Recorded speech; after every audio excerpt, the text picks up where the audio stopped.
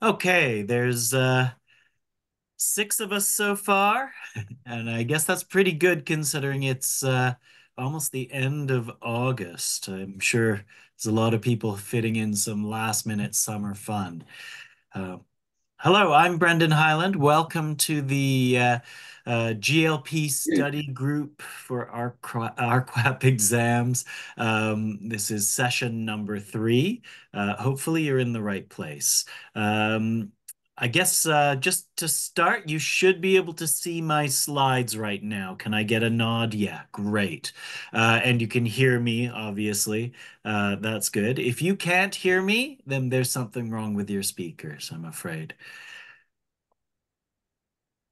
All right, so um, I guess let's get started. Are you going to work? Yes. Okay. So, as I said, we're at session 3 today. So our topic is inspecting and what to inspect. We're going to try and fill up an hour here. Our First of all, is anyone joining these sessions for the first time? Can I get a raised hand or an emoji or a thumbs up? Anybody here for the first time? No. Okay, well that's great. So everybody's at least seen one of the earlier sessions. I'm going to breeze through a few things that you've definitely seen before then, but I think they're just worth really envisioning what the exam is going to be like. So we will do a little bit of a repeat before we get into some discussions. Um, did anyone do their homework and come prepared with questions at all? Again, your favorite uh, hand race or anything like that? No? Okay. Well, remember, these always benefit you the most if you can participate a little bit. So we've got some pre-prepared questions. We've got lots of opportunity for discussion today, and of course, you have myself and Nina here to help answer any questions that might come up or point you in the right direction. Otherwise. All right. Another question for you. Has anybody taken the practice exam yet? I know that's a little bit of a time investment. Oh, we have somebody in something going on in the chat? Not yet, right? And Ashton, you say you have. Okay, great. That's good. Yeah, definitely. It's free this year, right? So it's definitely worthwhile checking that out. You'll get some idea at least of how the time constraints may have. Yeah, Han, thank you. That's great. Okay, good. We're getting prepared.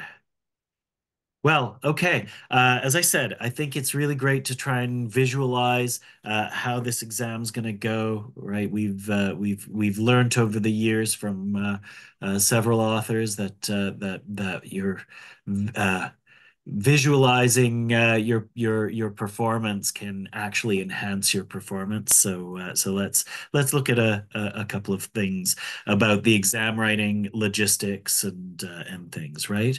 So 165 multiple choice questions, 15 aren't scored. It's 3.5 hours, right? So while the exam is really obviously the content, it's testing what you know about the regulations itself. It's also challenging some other aspects, like your physical ability to be able to sit and concentrate that long, right? So it's a good idea to practice some of those other challenging things.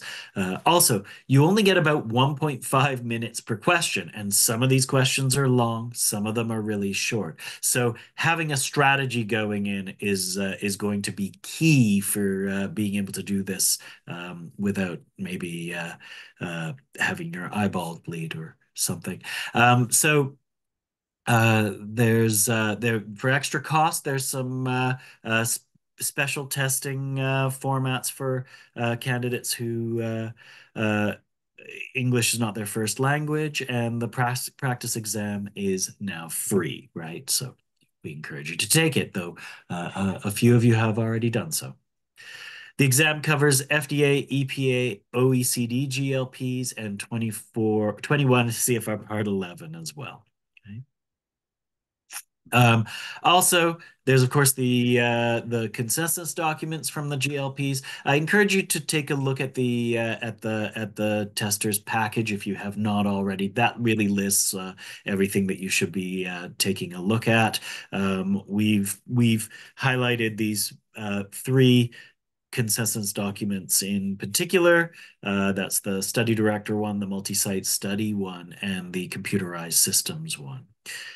Also note that the multi-site studies one from the OECD actually brings out requirements that the OECD impose that aren't imposed in the US versions of the GLPs, but are quite often used as best practices there. So it's worth, if you have only worked in the FDA stuff, really look at that multi-site study document, please. Okay, so read through all the material, know the regulations. Preambles will help you understand the expected interpretation and answer the questions based on the most conservative approach, right? So this might differ from what you do at your company, but we're going to reiterate over and over again. You're writing this answer from the approach that it's somebody who's really focused on what the regulations or the guidances say and applies them as conservatively as possible. Sometimes it'll look like there might be gray areas in the answers, but so if that's the case, then look for the one that's the most conservative approach. Of course, as long as some of the wording in that answer doesn't cancel itself out by using something that doesn't exist. Okay? Okay. Lots of questions, not a lot of extra time, right? So you need a strategy. If you saw Melanie Willis's great uh, presentation on the psychology of exam testing, you know, you'll know probably you'll have thought a little bit about your what your learning method, your best learning method is, and also you'll probably have come up with a strategy such as going through all the questions multiple times. The first time hitting all the quickest and most obvious ones, right? And then going back and seeing them. The format of the test allows you to only go through questions you haven't asked yet, right? And so that it really is safe to skip it and go back later as long as you go through really quickly the first time. So watch your time. After the first hour, you should be through 50 to 55 questions, right? So pace yourself. And if you're unsure, guess because a wrong answer is the same as a no answer. You don't get penalized for wrong answers, right? But if you are, don't be afraid to also leave an answer blank to come back to it, right? So. Watch for keywords. These are going to give you a best guess as to whether it's FDA, OECD or EPA, right? So words such as protocol, control article, study plan. If there's any kind of reference to pesticides, you know it's probably EPA or OECD. If it talks about multi-site, words used in multi-site like test site, principal investigator, those are specific terms defined in the OECDs and not in any of the others. So that is a good sign that you're going to be referring to the OECDs in your answer, right? And apply logic. Most questions have two answers that are clearly incorrect. This is we cannot emphasize this more. You're going to be able to either eliminate candidates or decide that a candidate is definitely right by the wording that they have. All right. So, any questions before we move on to some of the topics of today's meeting? Yes. So for example, if I have multiple questions that I did not answer early on, how is the program when I come back? How do I know which question have I missed so I can redo it again? Like for example, I have more than 15 questions that I skip early on. How if the program it just come back and prompt me to say, hey, question number 15, you have an answer, and it just Right. go on. Can you So tell me they how does that work? I haven't seen the exact format. It's been a number of years since I ran through the exam. However, when I did it, it just allowed me to go back and just scroll through all the unanswered questions. I'm sure it's going to be something similar now, where you're going to be able to only show the ones that haven't been answered, or quickly skip through, just run through them. Using something like the arrow keys or a mouse button or something. Okay. Okay, Yeah. but this is very common in these types of test setups, where you can go back and address all the unanswered questions. So don't worry, there will be a way of doing that. All right. After 30, 35 years, haven't been taking any test, it kind of worried. Oh yes, yeah, it is. Again, The having that. technology. Yeah. Yeah, absolutely. This is, in our day-to-day, uh, most of us, at least in QA and regulatory, I mean, we don't have bell ringer style exams, right? We don't have to. Nobody comes up to us and says, "You've got 30 seconds. Answer these next 10 questions." That just doesn't happen in our day-to-day. So this is why we recommend, try the practice exam. Set yourself a timer and just if you're not sure what kind of strategy to use, just take a portion of the test and how much time that should take you, and then just practice several strategies and see what works for you. You've got the time, and we've given you some tools to help you with that. So yes, definitely. You know, I found when I took it way back, I found it quite challenging. I mean, again, the speed reading, I had not thought to practice reading things quickly, and I found it really challenging to read the longest questions. So just having a little bit of a practice session where you just go through, read long ones, and just quickly decide, is this too long? Can I just move on to the next? And just giving yourself that kind of practice and strategy. Brendan, may I make a recommendation? Yeah, please. Yeah, same as you. I took my test a very long time ago. You may want to show up a few minutes early and just ask the moderator, how do I get back to questions that I haven't answered? Because they probably have an answer for you, just in case you're worried. Yeah, there's also a check-in process too. So I think getting there early to just address all of the logistics of that also. And then, like you mentioned, Nina, have time for, excuse me, have time for, specific testing questions. I think I had asked a similar question um, back in one of the study sessions about being able to skip questions, like if you could skip a question if it had an answer attached to it, or I'm sorry, flag a question if you to come back to it if you just plopped in, a random guess, or a slightly educated guess, but then wanted to come back and make sure that I went, through that question again, if you could still skip it, or flag it. I'm sorry, if you could still flag it and come back to it, even if it had an answer attached. So that's going to be something that I plan to ask at the testing center. I would also say when I just registered last week to pick my date, they had really informative videos of like what to expect and putting your stuff in a locker, just little stuff like that. I actually thought it was very informative and kind of like surprised at like how strict it is. And I did have one other question. Mm. I'm having trouble finding the preambles that are like clear and easy to read. I don't know if I'm completely missing them. It looks like what I'm finding are the original documents from 1970s that have been like scanned. I don't know if there's somewhere to find, clear versions that are easy to read.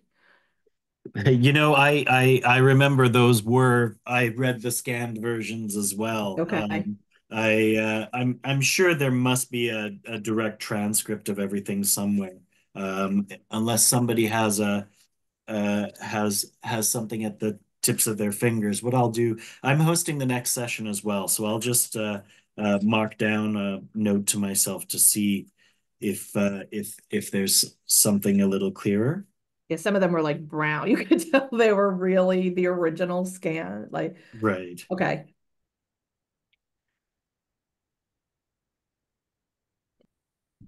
Well, I'm glad it wasn't me.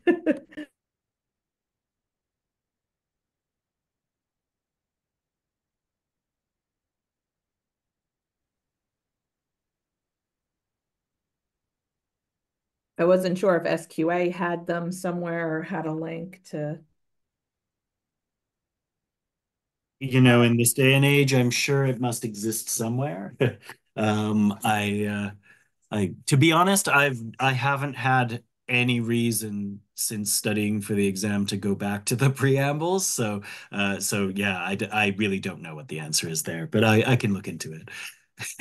Thank you. Great. It looks like the versions that I have are also I mean, I have them printed, and I believe there's only two. Is that correct?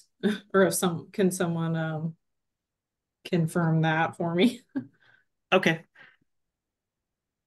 The ones I have I have them listed as from 1978 and then also 1987. Right. Yeah. Yeah. Also the 1976 preambles. Oh, I don't have that. Correct. I thought there were three versions. I didn't know if I was correct or not. Okay. That's good to know. I'll have to hunt that one down too. Like Brendan said, we'll make a note for ourselves also. And if you guys attend the next several sessions, we should have something to share. Thank you. I just didn't know if it was linked somewhere on SQA and I was missing it. I was just having a hard time finding a clear version to read. It may very well be linked somewhere on SQA. As I said, we rarely have any reason to go to that particular document. So you know, so we'll check into it and get back to you on that. Okay. All right. So today's topic is inspecting and what to inspect. So what do we inspect, right? We inspect the component laboratories. So that would include the chemistry, histology, pathology, clinical pathology, surgery, microbiology, electron microscopy, and reproduction toxicology laboratories, right? As examples. We might also inspect some non-laboratory sites like field sites and test plots, mesocosms and simulation structures. Does everybody know what a mesocosm is? I had to look that one up because that's not one I've seen before. So a Nope. mesocosm is a natural environment where they've sort of tried to control it for a field study. I hadn't seen that word before. Storage areas, for example, for test control and reference materials, specimen samples, media, feed, embedding, chemicals and reagents, equipment and supplies, and of course, any kind of temperature storage requirements, especially for specimens and samples, might need to be inspected. Computer facilities and associated control procedures under systems, protocols, SOPs, facility records, things like that. Though and data under active collection in each laboratory or site location. So here we're talking about inspecting versus auditing. So we might be looking at, when we're actually at a laboratory, we might be looking at some of the availability and quality of the documents, and whether the forms are being collected and kept in a certain way to preclude mix-up and that kind of thing. So while we're inspecting, we're also going to be looking at some specific things like labeling of chemicals and materials, and control and reference materials and things like that. Equipment associated with test system maintenance. So that would include things like rooms, test plots, and aquaria, and study conduct. Equipment maintenance, calibration and validation, archives, including the appropriateness of raw data, electronic data, archival storage, retrieval, and environmental control. Obviously, we've got requirements for retention over a period of time, and to make sure that things are not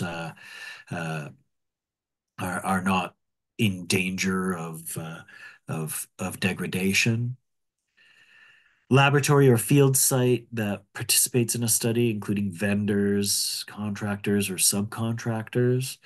Storage conditions of test, control, and reference materials and specimens, data, and samples. Okay. So how about, so has anybody brought any questions with them about any of these topics, about the kinds of things that we would inspect?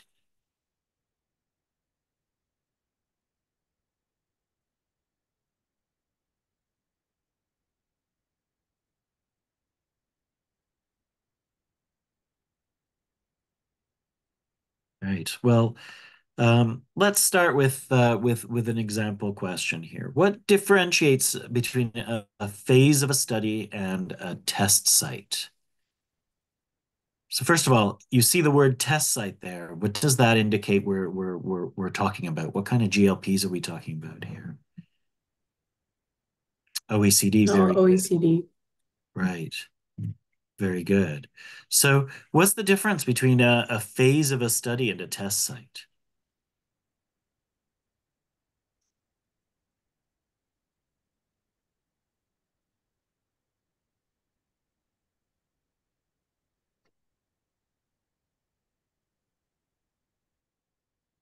I guess the first thing we can look at is the obvious difference between the two, right? A test site sounds like it's a physical location, whereas a phase of a study sounds like it's a period of time.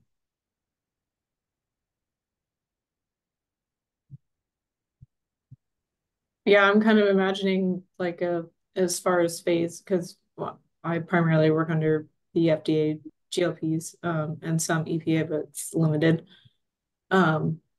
So yeah, phase of a study being, either the histology phase and picking a microtomy, or some other kind of more specific process within the phase that my company is tasked with doing for the study. Right. Is that So, okay. Anybody else? is it that they're associated with two different regulations? The terms. The terms? Well, so no, I think the test site definitely is an OECD specific thing, but the idea of a phase of a study tends to apply for all the GLPs. I'm not aware of a study phase being specifically defined in any of them, but I can quickly check here. Okay.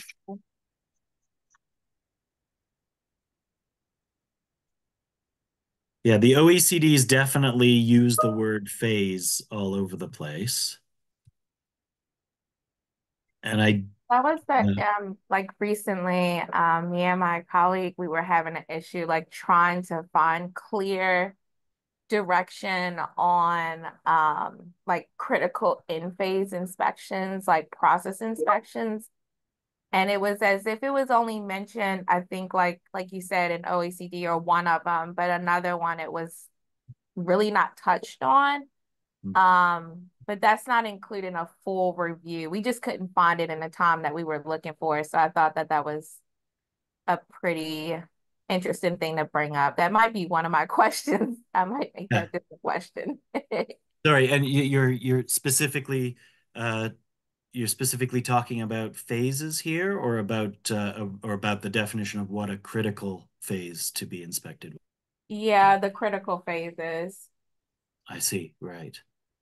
Yeah, and I think I think that's the quite phase of the often study is a bit different, but it made me think about critical in-phase inspections, right. which I think that's probably a good question for me because I know like generally it's like, oh, if you have GLP studies, um, one inspection every 3 months versus a non-GLP is like once a year, but it's just so much question around. And then it says in intervals that are necessary to, Right. you know, monitor the study. So there's just a lot of leeway with that. And I think that probably will be my question. Right. So so what does a critical phase uh entail, I guess, if Um, yeah, so it entails, I guess, observing the assay or the whatever is being performed, like the surgery or anything, animal surgery, whatever is being performed to pick a step out of the, protocol or the plan or method to observe for accuracy and quality. And those typically happen for all GLP studies, and most companies will commit to that process for every study that they have coming in, whether it's GLP or not GLP, right. just to maintain quality.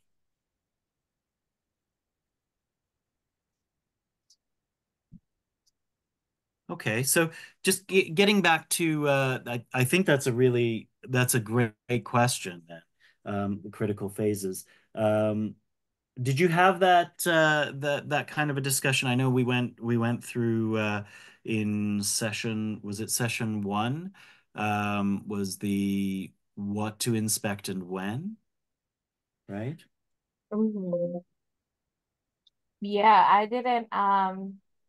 didn't think to ask at that time, and I was at Yeah, the first two meetings, that's and okay. it wasn't until I guess last Friday is when I was faced with trying to figure out the best word, and we're trying to create a training program at my job and Right, really dig into the whys and whats and how we determine that a number of inspections were, sufficient. And that's where we hit a roadblock. right. And so I thought that would be kind of a good thing to explore. I'm not sure Okay. if that particularly will come up on the exam, but it was something that I was a little bit confused about. So, So I think you're quite right. The regulations are not clear about what it considers to be a critical phase of the study. I think that leaves it up to the study director and the QA to come up with that. And of course, part of the reason for that is that for different types of studies, you're going to have very different types of critical phases. For example, an animal study um, versus an environmental study might be very different. Those phases might be completely different, in fact. So that I think that's one of the answers for that. But then, how do you know whether you've chosen the correct phases and a good uh, length of time in between them. Yeah, like how do you know you've chosen like appropriate intervals? Like if the FDA comes to inspect and it says, well, whatever you feel fit, but they say you only inspected this type of study once a year, I don't think that that's sufficient. Like, would you ever run into Ah, issue where like do they have so I mean I don't know. I feel like nervous that maybe there's some type of guidance or something that's been written out to like go into more detail that I just haven't like found it yet. But my thing would be like, what do they consider appropriate? Because, depending on so the business, it could vary right. for sure. So that's actually that's an interesting point. I think that's something new that's coming in that's into some FDA studies is the OECDs define something called a process-based inspection, which the FDA GLPs do not. And in the OECDs, a process-based inspection is an inspection of something that I believe would be considered non-critical, but it's an inspection of something that is a very repetitive process that you actually inspect on a time period instead of inspecting for every study. And that's because it's a repetitive process. And so as long as you're keeping an eye on that process being compliant, then you don't need to inspect it for every study. Gotcha. Can anybody think about how the OECD or sorry, um, how the FDA words their how inspections should be done? I have 5835, looks like B3 here, at least for the QA unit. Or it says to inspect each non-clinical laboratory study at intervals adequate to assure the integrity of the study and maintain written and properly signed records of each periodic inspection showing XYZ items that are necessary. So I do think that it is left a little subjective that way. Mm. You know, But it does you, say each study, right? So they yes, do yeah, have an each expectation study, yeah, each GLP that study needs to be whatever would inspected. be anything critical to the study should be inspected for every study, right? And that I think that might be that you're right. There is still a little bit of leeway, but you need to be able to show, right? In the end, a lot of these things, whenever you see a gray area like this, it comes down to, well, what kind of difficult conversations are you going to open yourself up to with an inspector, and how are you going to defend your behavior, right? But again, for this exam, we want to take the most conservative interpretation possible in our answers. Yeah, so that interval could be different between, from study to study, but each study will have at least one, Right. phase inspection, critical phase inspection, however it's labeled, within your company, I guess, and even, your SOPs should also support the decision that's made as well. Right. I think that for most common GLP studies, what I've seen is that there are basically a pretty standard list of what's considered critical for most studies, with the understanding that you would add any other study specific critical time points to that list, right? So, for example, in an animal study, dosing is always going to be on your list of critical phases. And, you probably don't want to not not inspect dosing in and same with dose preparation if that's part of your study. Does that make sense? Anything else that you guys can think of as being critical? in a GLP study? Thank you for bringing it up, Brendan. I just wondering, is there a critical phase or for example, like you mentioned earlier, a general critical inspection need to be conducted, like for example, dose formulation preparation or, dose in the animal. Do you have any, like guidance to point us or just let us know like this is typically is a critical phase that you need to inspect. Do you have any guideline like that, guidance like that for us to see or look at it, to know what they are? Uh, I don't know of anything from the FDA.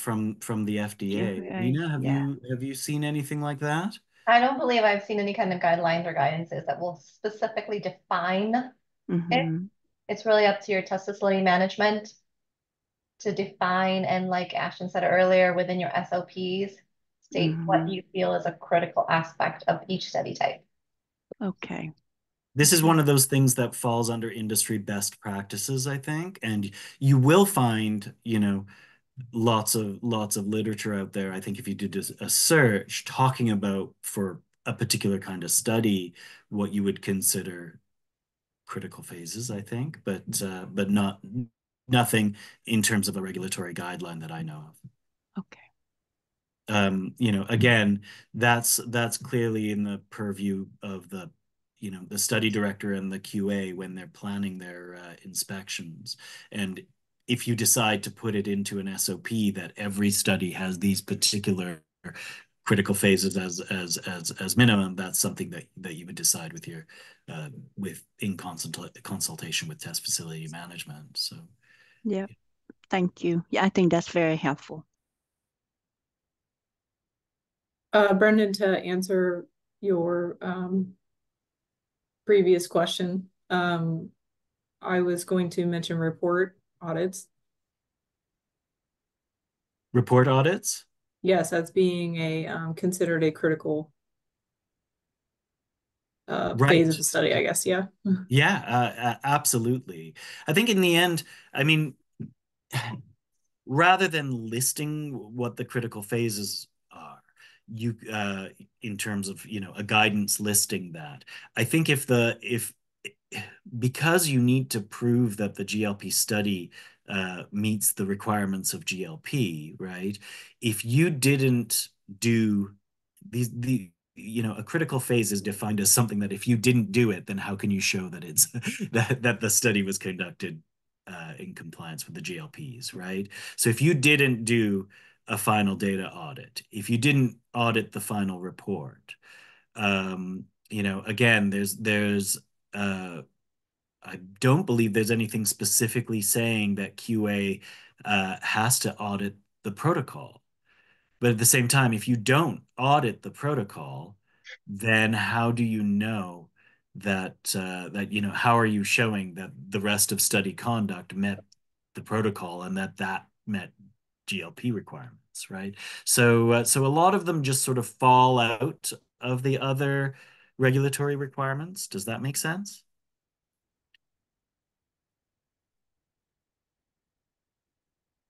Yeah, that makes sense to me. Whether you do that in an inspection or an audit, and that's roughly translating to whether you do that in person and watching it or looking over the records afterwards, really depends on whether by looking over the records you can uh, prove that it was done per the GLPs or not, right? And there's certain things you can only see in person. So Right. So I have another question. For example, if the final report that QA will be audited, the final report, will QA be will QA have to be responsible to look or audit the entire report, or is it the responsibility of the study director or the QA alone? Um, how much QA would be input in the final report for the audit?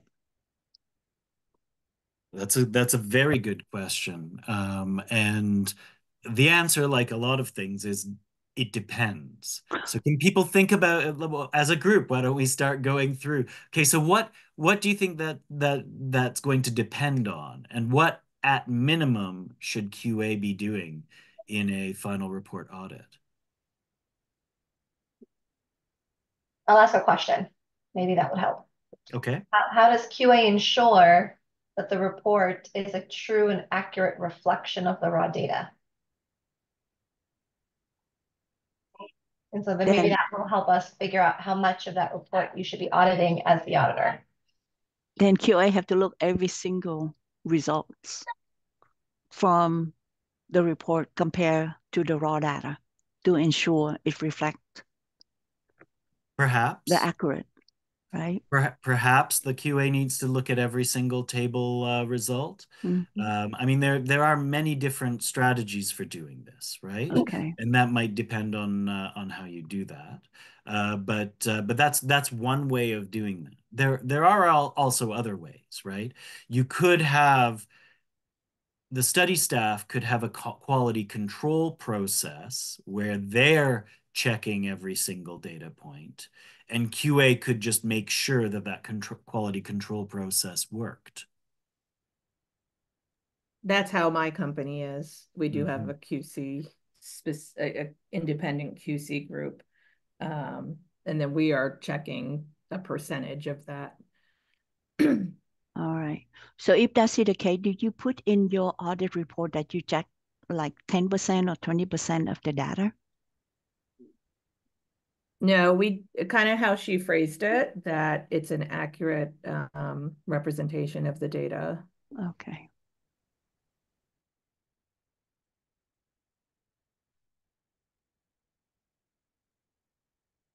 So going back to our discussion question, we talked about test sites and phases of the study. So how does and okay, so let's maybe go back to this. So a test site is a location that's different from the test facility where part of the study is being done, right? So a phase of a study, or more than one phase of a study, might be performed at a test site, right? Whereas, but you can also have phases of studies done at the test facility and have multiple phases done at this test facility, or then phases done in different places, right? Does that make sense? So the OECD definition of a test site is for a phase of where a phase of a study is being done at a different location under under being overseen by somebody who's been delegated by the study director, and they're called a principal investigator in OECD.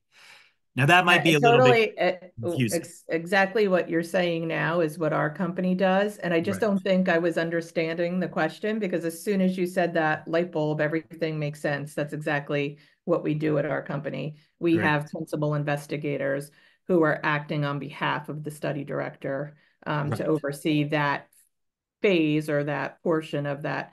I always, when I train people, I try to tell them, think of it as like a big puzzle, and we're only doing like a piece of that puzzle. Our contributing report is going to that final report to that study director. That's done by right, our principal investigator. right. I think there's a bit of confusion sometimes because a lot of research facilities will use principal investigator as a term for doing any kind of for running any kind of study, right? Whereas in the OECD, so sometimes that definition of principal investigator will be used by an FDA or an EPA GLP facility, right? So our Whereas principal investigators actually, and they actually sign a form, okay. um, provided by the test site. Um, they're signing a form to act on behalf of that study director. I think we did bring up principal investigators in the last session, because I think there was confusion. Yeah. Is that term used interchangeably between FDA, GLP and OECD, or So for me, I think in there's some confusion there. right. If you're working on an OECD study, then the term principal investigator is defined in the OECDs and only has that one definition. So principal investigator in OECD means it's somebody running a phase of the study at a separate location from the test facility, Okay. and they're running that phase under basically they've been delegated Correct. Okay. phase by the study director. Importantly, though, is that the study director always retains their control of the study as the single point of control, right? So even though you have a PI taking on a particular phase of the study director still needs to be looped in into the discussions and retain that single point of Correct, because I think, anytime there's a deviation, the study director needs to be acknowledged. Anytime, they need to be notified. They need to be, like you're saying, kept in the loop of everything that's going on. right. Right. Very good. Okay, so we've got a couple more discussion questions in here, but I'm seeing where we've had some great discussion, and but we're getting close to the end of our time. So I'd like to at least move on to a sample exam question, um, if everybody's okay with that. Okay, so sample exam question number 1. A sponsor company conducts a field efficacy study. The study personnel, so field efficacy, that's going to give us a clue right away, right? The study personnel arrive for the experimental start, and the QAU arrives for the in-life audit. All required equipment is shipped to the site to coincide with the testing. The GLP balance required for weighing test substance arrives at the field site damaged beyond repair. At the same time, a second working, non-GLP qualified balance arrives safely, intended to be used for development work. What should the QA recommend? Select one. So, now looking at the selections, we've got A, the study director proceeds with the study, performing a daily calibration of the working balance using GLP certified weights with proper bracketing.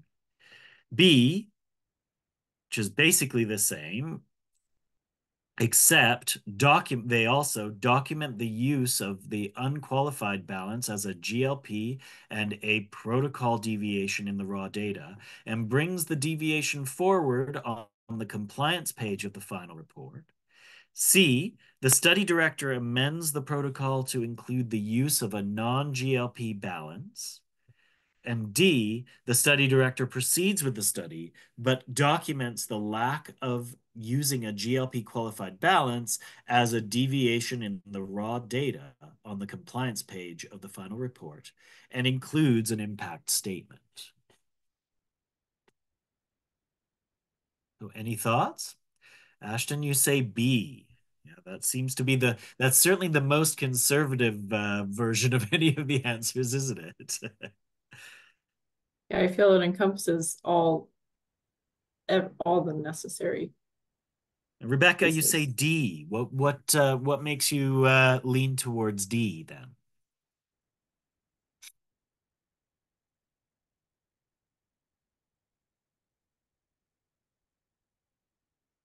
Uh,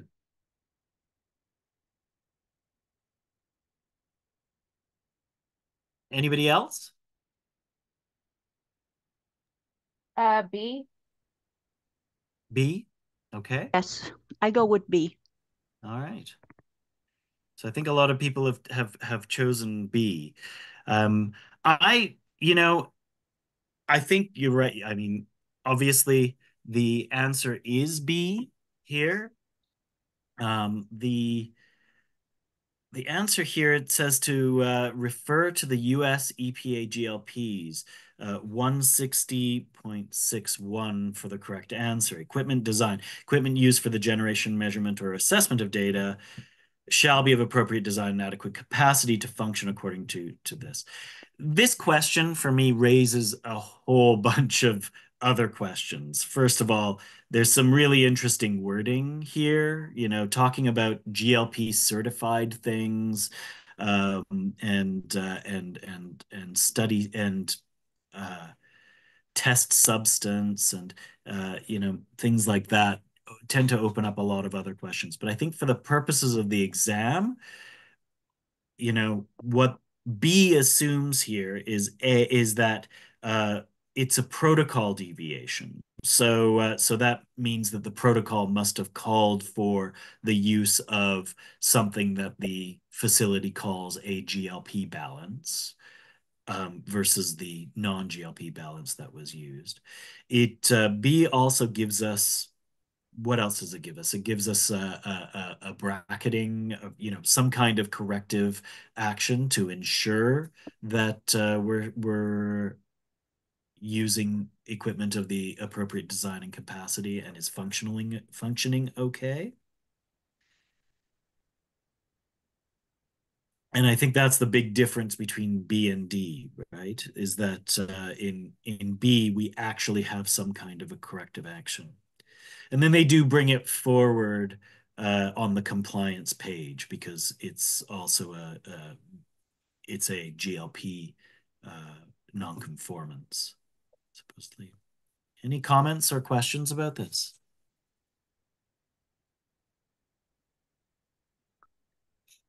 Okay.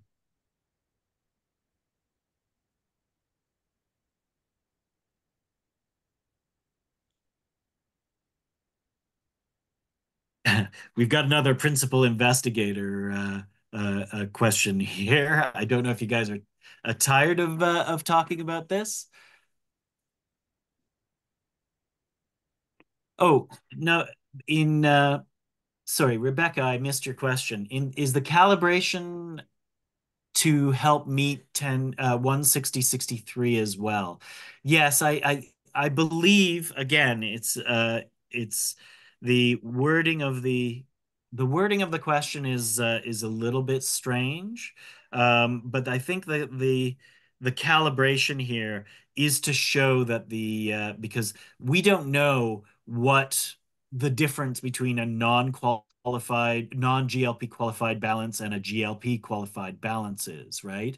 We don't know if we don't really have any clues as to whether the non-GLP qualified balance actually has calibration certificates. We don't really know if it's just a matter of not having, the maintenance history recorded or what it is about that balance. And so we've gone with the most conservative and said, yes, we're going to make sure that they put in place something to show that it is suitable for its operation. So bracketing the balances results is one way of doing that.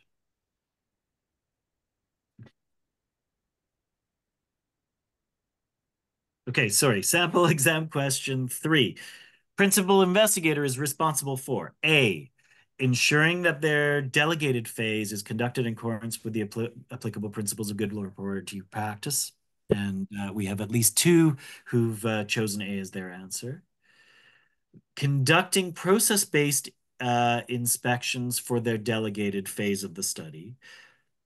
Approving the study plan amendments, deviations, and final report in place of the study director. And D, ensuring that the sufficient number of qualified personnel, appropriate facilities, equipment, and so on.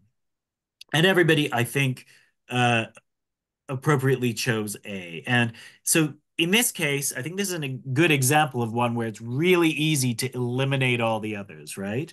So who's in charge of B?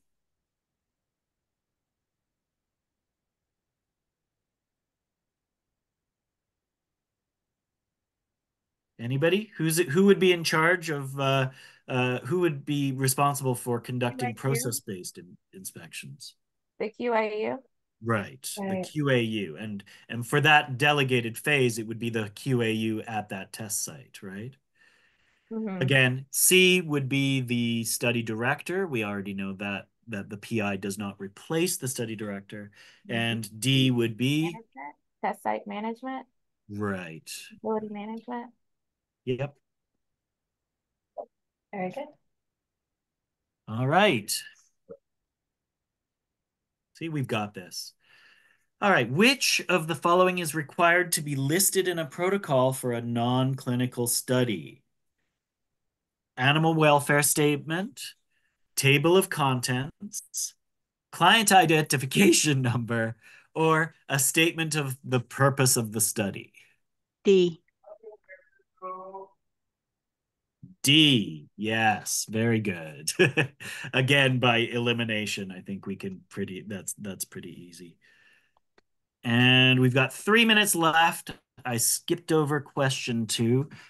In conducting a study audit, the study records should be reviewed for quality to ensure that data are attributable, legible, contemporaneous, original, and in addition, which of the following is the most important characteristic of study records?